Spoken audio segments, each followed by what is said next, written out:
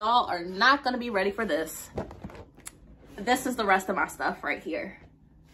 This is the rest of the stuff that I have done in ultrasound school. Hey guys, what is up? It is Destiny and I'm here again with another video. So for this video, I am going to be discussing study tips, tools, and advice that I have for ultrasound students or for those wanting to go into ultrasound school and wondering, you know, what they should know when it comes to like studying and like some advice that they think may be helpful and this and that. So if you would like to hear about those things, stay tuned.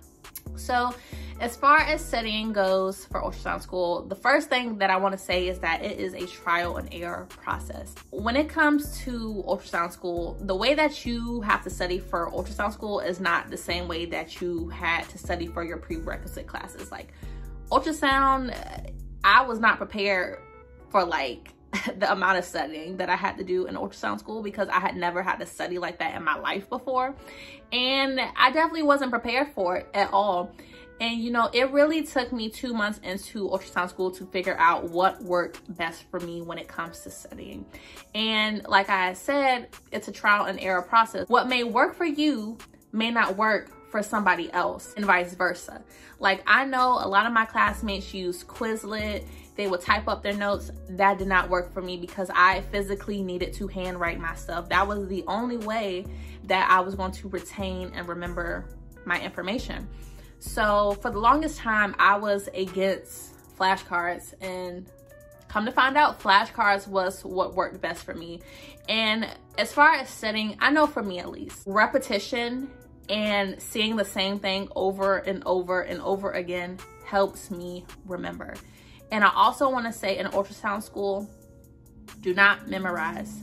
You have to actually know this stuff because you want to know how you can apply it in the clinical environment. Because I know for the longest time I was memorizing stuff and I was like, no, Destiny, like you actually like have to know this stuff. So like when it comes to studying, you know, don't memorize. You actually have to remember this stuff. Like it needs to stay locked into your brain. And also, I feel like once you figure out what works best for you, you're set. Like once I found out that flashcards were my go-to when it came to studying, I was like, okay, this is it. This is what I'm doing for the rest of my time doing ultrasound school. Because quite frankly, I don't have time to like figure out something else. And like a little bit of backstory, you know, leading me up to figuring out that flashcards were the way for me is that, you know, I was like rewriting my notes like 2 to 3 times and it was becoming very time consuming. And I was like, Destiny, you do not have time to write your notes 2 to 3 times. Like sis, like you got to figure something else out. And I was like, okay, you know, because rewriting my notes, that's what worked best for me. Like y'all, like I would just rewrite my notes like on like printer paper and like color code everything. And you know, that worked for me, but it was very time consuming. And I was like, I can't keep doing this like 2 to 3 times. Like it's too much. So I decided to do flashcards. And you know, as far as ultrasound school, I really do believe repetition will help you a lot. If you are constantly seeing something, if you're constantly writing down something, or even if typing works best for you, repetition will really help you when it comes to studying. Because I love flashcards. I love flashcards so much because it's a lot of repetition and that stuff will literally stick in your brain. I mean, there's other ways that you can do flashcards like through Quizlet and everything. And you can just keep going through the questions, but y'all, like literally handwriting my notes, that's what worked best for me. It was just something about seeing my own handwriting that allowed me to like remember stuff, you know? So definitely when it comes to like studying and figure out what best for you, it may take a while, but trust and believe, once you find that way that works best for you, you'll be fine. And I also want to talk about like organization. For ultrasound school, staying organized is key. When it comes to studying and everything, you want to know exactly where you can find your notes or whatever you use to study for ultrasound school. So one thing that I use in ultrasound school is my iPad. And I definitely suggest investing in some type of tablet or iPad when you're in ultrasound school because I think it's really beneficial when you're going through your PowerPoints and everything in classes. So there's this app that I have, it's called Notability, and I'll like leave a picture right here so y'all can see what it looks like in the App Store. So basically Notability, I put all my PowerPoints in Notability. So right here, I have like all my classes like right here and everything, and every class has PowerPoints for like that class. So for example, this is my OBGYN 1 class. So all my PowerPoints from OBGYN 1 are like in this little tab. And then I have my other class, my pediatric sonography course. I don't know if you can see it or not, but all my pediatric PowerPoints are like in my pediatric sonography courses. And this is a great way to stay organized and keep all your PowerPoints in one area. Also, if you have a computer, you can keep your PowerPoints on your computer, or, you know, if you have a Google folder or something like that. I definitely highly suggest a Google folder to stay organized. I think the Google folder is an amazing idea because, you know, you can have all the PowerPoints in one area, multiple people can access it. And I know for my OBGYN courses, we had a Google folder because the way that our PowerPoints were, we had a lot of fill in the blanks and everything. And sometimes we would miss fill in the blanks in class because the PowerPoint was going too fast. So we would just, you know, after OB class, just go in and fill it out. And actually one of my classmates, she took her notes on the Google Docs folder or PowerPoint. So we had access to it. Like we had got each other's emails, and one of my classmates made the Google folder, and you know, we had access to that. Staying organized like that, top tier, because you can be like, okay, boom, I need this PowerPoint from OBGYN class from this chapter. I can just go to this Google folder and it's right there. And I also want to stress this, y'all. Save every single PowerPoint you get from ultrasound school. I'm gonna repeat that again. Save every single PowerPoint you get from ultrasound school, because my first semester, I did not do that. And I completely regret it. I have all my PowerPoints except for the ones from the first semester. And, you know, I still have all my notes. I just don't have my PowerPoint. And, you know, saving these PowerPoints, yes, they're good to have throughout the semester and everything. But when you're nearing the end of your journey in ultrasound school and you're about to study for your boards and everything, and you don't have those PowerPoints, you're going to be like, what am I supposed to study? But, you know, make sure you're saving those PowerPoints and everything. Don't be like me. But yeah, just save those PowerPoints and you'll be good to go. Here's another thing as far as organization. So more specifically, you know, when it comes to like pathology and ultrasound school and everything, I do suggest like pathology charts. I personally didn't use them, but some of my classmates did and they found it extremely helpful. Pathology charts are extremely beneficial because you can see what pathologies have similar signs and symptoms, what age groups they affect, if it's benign or malignant. One of my classes, I should have did them and I didn't. And that's why I'm glad I'm making this video so y'all don't make the same mistakes that I did. But pathology charts are a great way to stay organized in regards to like pathologies in ultrasound, because y'all, there are a ton of pathologies in ultrasound school, especially OB/GYN. So many pathologies. So definitely do those pathology charts. That is a great way to stay organized. That's a great way to know your information. And you should be good to go. Now that I know, like, okay, this works best for me, I'm organized. Now, where do I fit in studying? Y'all, I can't, if I'm being completely honest, it just depends on who you are. Like, I know one day, it was a couple semesters ago, my teacher, she gave us like this little weekly calendar thing, and she basically told us to fill out our schedule for the week. Like, what do we do during like the days of the week? And then she was like, okay, now see where you can fit in studying. And you know, in ultrasound school, it's going to feel like there is not enough time in the day to do anything. And you know, having that chart, having that schedule made me realize, okay, I can fit, you know, set a little studying in during this hour and a half, and then afterwards I have like 4 hours like where I can study and everything. And when it comes to studying, study for one class a day. Don't try to combine stuff because stuff is gonna get jumbled up. One day do physics, one day do abdomen, another day do OB. Don't try to do 3 classes in one day because it's gonna be too much. It's gonna be brain overload. Don't do it. But you know, making that schedule and seeing where you could fit in certain things like in your daily schedule, I think is really beneficial because everybody is different. Like me, I was working during my time in ultrasound school, and you know, work, I was there for like 5-6 hours at a time, and sometimes I didn't have the opportunity to study. So I'm just like, well, I got 30-40 minutes here, let me take out my flashcards and do like a little studying here and there. And So creating that schedule is a great way to figure out where you can fit in studying or how long you need to spend studying. When it comes to like studying for my tests and everything, I would say start early. So literally after every single chapter or lecture that we would do in class, I would go home and start my flashcards. I may not finish my flashcards that day, but they would get done within a couple of days from finishing that PowerPoint or that lecture.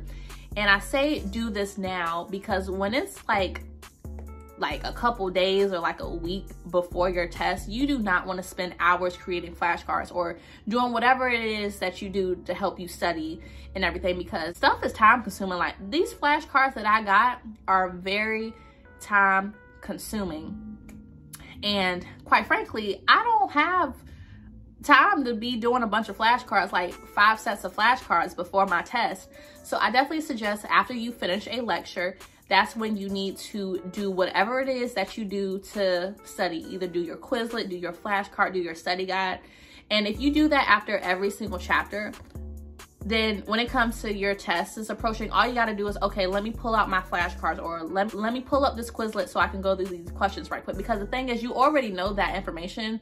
Is you kind of just gotta jog your memory a little bit by going through everything. But I definitely suggest doing that right after you finish a lecture or chapter, because it will help you in the long run. Also, I do want to add right quick, because I forgot to like mention this about my studying and everything. For me, what I did to study was I literally would go through my PowerPoints, make sure I knew my PowerPoints, and then I would go through my flashcards. And when it came to my flashcards and everything, I made my flashcards based off the PowerPoint. And in my program, at least, the PowerPoints literally just came from the textbook. It was just a condensed version. So like if I was like reading the PowerPoint and this was something that I didn't understand, I would just look in the textbook so it could like further explain it to me. And I would make the flashcards based off the PowerPoints just because it was like condensed and it wasn't so overwhelming, because I find textbooks very overwhelming, just seeing all those words and everything, and I don't know what I should focus on. So like, you know, when I made my flashcards, I would just go through the PowerPoints, make sure I made flashcards on like the most common pathologies, what age group or what like female or male, if it affected females or males more, signs and symptoms. Like I would know what stuff looked like. You know, I typically couldn't do flashcards on stuff because one, I didn't want to keep using my printer, but I would just look at my PowerPoint for like the ultrasound images of like pathologies and everything. And then sometimes I would even go on Google just to see like what it would look like other patients. So for the studying, I would go through the PowerPoints, my flashcards, and my textbook. So that's really all the resources that I would use to study. And you know, I would just do repetition. Like I would constantly do this so I could remember stuff. And like I said, you don't want to memorize in ultrasound school. You want to remember this stuff because you're gonna have to apply it when you get into the clinical setting. As far as testing and everything, see if your teachers will do a test review, because I love test reviews so much because it saves me time, because sometimes I don't know what to exactly study and I'm like studying every single little bitty detail, knowing darn on well that stuff is not going to be in the test. But you know, asking your teacher for test reviews, seeing if you could possibly do a Kahoot. Even if your teacher doesn't do a Kahoot, see if your classmates want to get together. For the PowerPoints, before the PowerPoint presentation, they will outline our test objectives, and basically that was, you know, what everything was covered on in that PowerPoint. So if you know the test objectives and everything, if you aren't given the opportunity to do a test review or anything, beneficial as well, because I don't know about y'all, but I do not want to study like 4 or 5 chapters of information with no type of test review, or just not knowing what I should study. Because when you're trying to study every little bitty detail, it's a lot. And also I forgot one thing. When it came to like making my flashcards and everything, to stay organized and know what flashcards pertain to like what class and chapter, I would put the class and then what chapter it was, and I would rubber band them together. Like, and I did these for every single one of my sets of flashcards that I did. And I want to show y'all all the stuff that I have done since I've been in ultrasound school. So this right here, this is a container full of flashcards. You know, I just have them labeled with like what class it is and what chapter it was. So these are all the flashcards for some of my time during ultrasound school. And then y'all are not gonna be ready for this. This is the rest of my stuff right here. This is the rest of the stuff that I have done in ultrasound school. This container consists of flashcards, notebooks, worksheets. And you know, if you want to stay organized, get you one of these, because you know, I keep all my stuff together. So if I need to look for my physics flashcards, I know I just need to go underneath my bed and they're going to be in this container somewhere, but they're in here. But this is literally everything that I have done in ultrasound school so far, and this thing is pretty heavy. I do have some more flashcards like laying around and everything, but y'all do the work now so you don't have to do it later. Do it now so you don't have to do it later, because when it comes to studying for your finals, these flashcards or that Quizlet is going to be very beneficial. And then when it comes to studying for your board exams, you're going to have stuff done. Like, it's already going to be done. Like, when I start studying for my boards in a couple of months, my stuff is going to be right here and everything. And I want to just say one last tip that I have in regards to studying and ultrasound school and all that jazz. Make sure you take time for yourself. You know, during my time in ultrasound school, definitely my first semester, I felt like I was going 110% 24/7, and eventually, you know, I crashed. That was because I didn't give myself enough self-care. I didn't take enough time for myself to breathe and everything. But when you're studying and like during your time in ultrasound school, make sure you're taking time for yourself. You know, when you're studying, take those breaks in between. If you're tired, do not study. One thing about me, y'all, if I'm tired, I will not study, because I'm not going to be retaining any information and I'm literally wasting my time. If you're tired, take you a little power nap before you get to studying and you'll feel 10 times better. Make sure you eat something before you start studying, because you want to have the energy and fuel to like study and everything. And after a certain time at night, you need to call it quits. Be like, you know, after 10 o'clock, I'm not doing any more studying. I need to get some sleep and everything. But make sure you take time for yourself during ultrasound school. Like, y'all, this is not an easy program. Ultrasound is not easy. It's doable. It's possible. And I am proof. I am literally in my senior year. I have one more semester left and then I can graduate. Fingers crossed. I know I'm gonna graduate, but fingers crossed. And you know, it's doable. It's a very challenging, tough program, but y'all can get through it. If I can get through it, y'all can get through it. So with that being said, I hope you guys really enjoyed this video. Please make sure you like, comment, and subscribe for more content, and I'll be back with another video very soon. Bye, y'all.